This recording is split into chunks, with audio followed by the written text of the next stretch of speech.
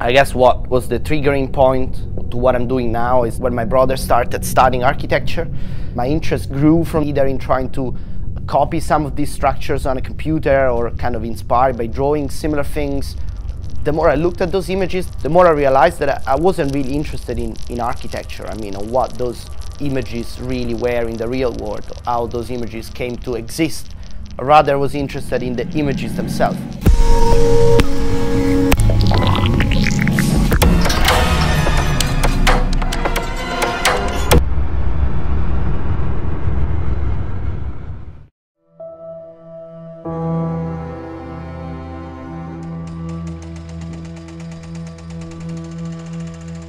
My name is Davide Quayola.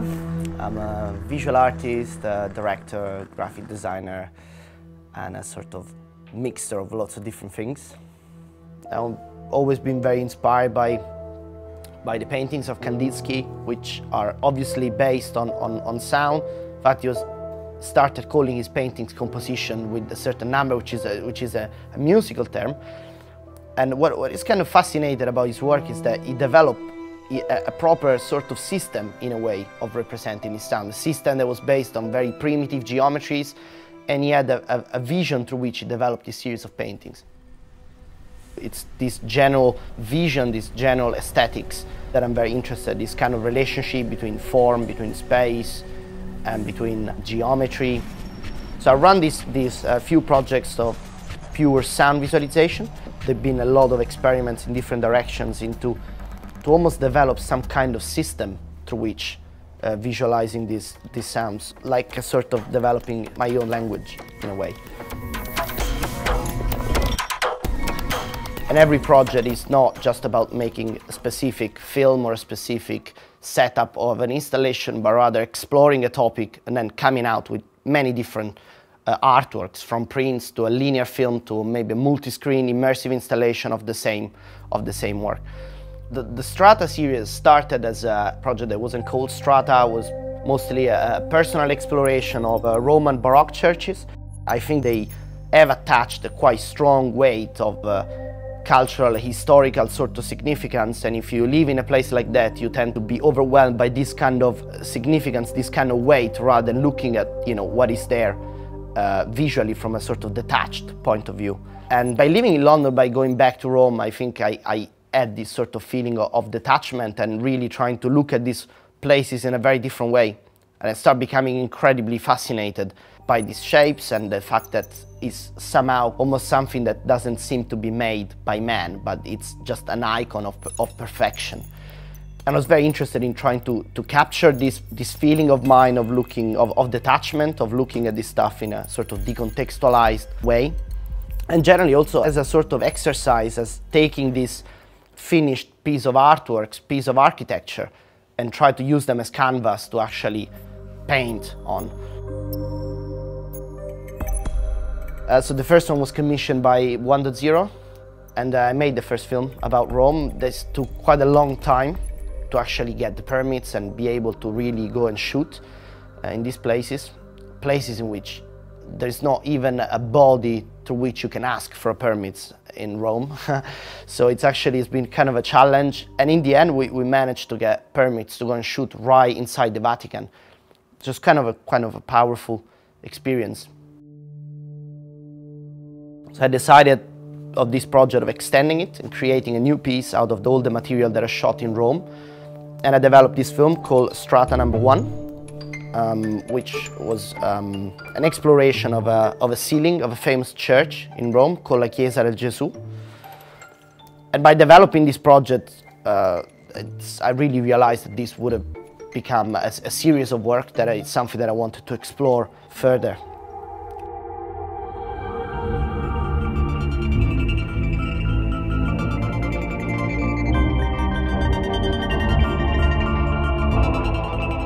I've collaborated with many musicians and many sound designers, and I guess that the process is always quite different. Usually the sound in the Strata films comes afterwards, but with Mira Calix I had quite an interesting process in the sense that she gave me the music quite well in advance, and I'd been listening to this music directly in the locations, which were these cathedrals in Paris. So I was going around with this iPod, just listening to these tracks in the real space, trying to imagine, which one would work. So in the second strata, the actual films develops on a musical structure that was there since the beginning.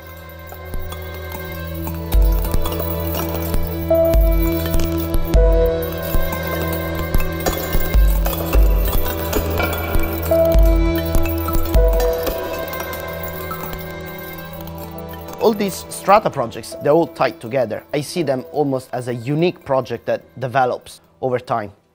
And the project started with this idea of exploring churches, but more and more I became kind of fascinated by this idea of cataloging art objects in a way, and started becoming quite obsessed with this idea of working with a museum, trying to really work with a collection of a museum and do a sort of catalogation work, exploration work on the pieces of this museum. So it's a commission from the Palais des Beaux-Arts.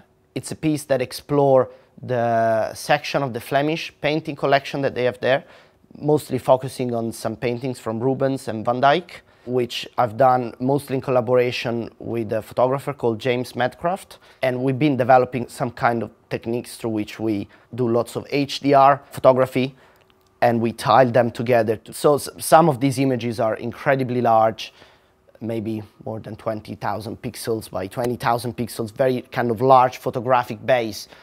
Then this photographic base, it's the sort of raw material through which we'll run this analysis.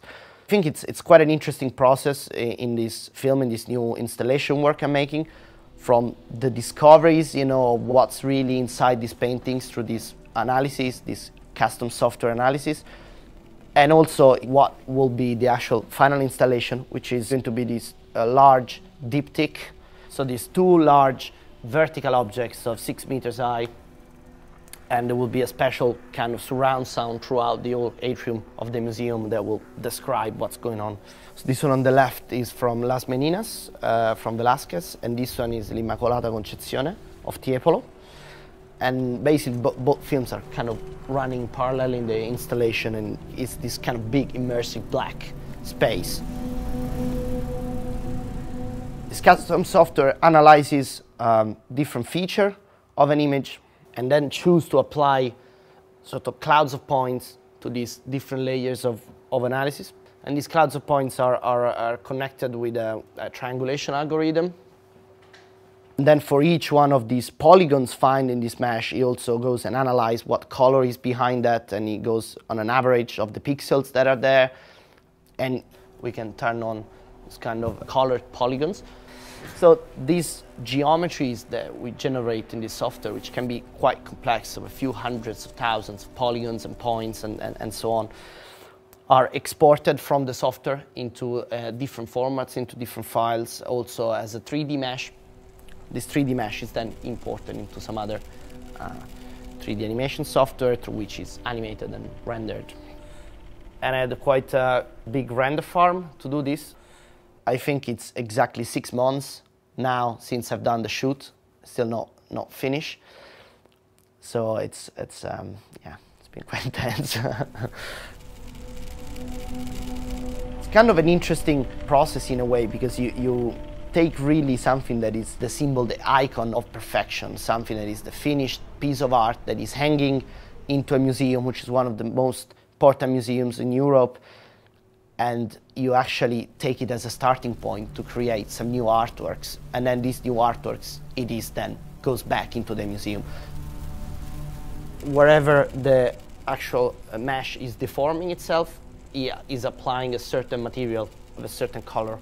When it's not deforming, it's showing the original painting. So the film is really about this kind of dialogue of this sort of two-dimension, I mean, it's somehow imagining what could be behind the painting or what could be pushing out, and have this dialogue between these very, very different kind of entities that somehow share so much in common.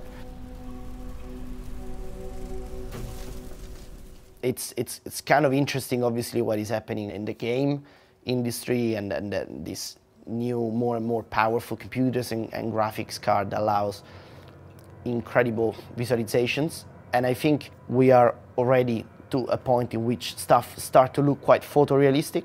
And I think this is something that I'm really looking forward to, because it's quite important in my work to have some kind of realism behind these digital artifacts, these digital objects, you know, something that you can relate to as a tangible object. Now that it's really getting there to a point of becoming possible to do photorealistic stuff in real time, that's something very, very fascinating.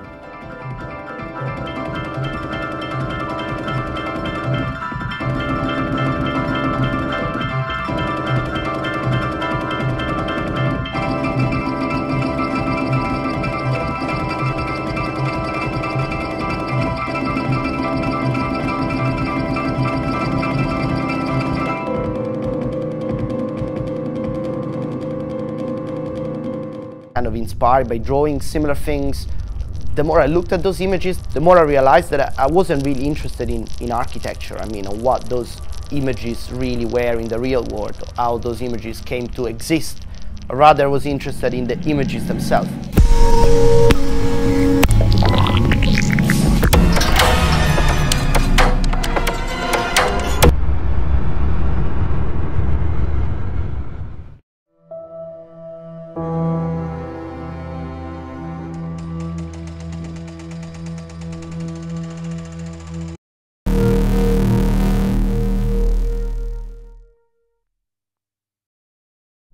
I guess what was the triggering point to what I'm doing now is when my brother started studying architecture. My interest grew from either in trying to copy some of these structures on a computer or... My name is Davide Quayola. I'm a visual artist, director, graphic designer, and a sort of mixture of lots of different things. I've always been very inspired by the paintings of Kandinsky, which are obviously based on sound. In fact, he started calling his paintings composition with a certain number, which is a musical term. And what is kind of fascinating about his work is that he developed a proper sort of system, in a way, of representing his sound. A system that was based on very primitive geometries,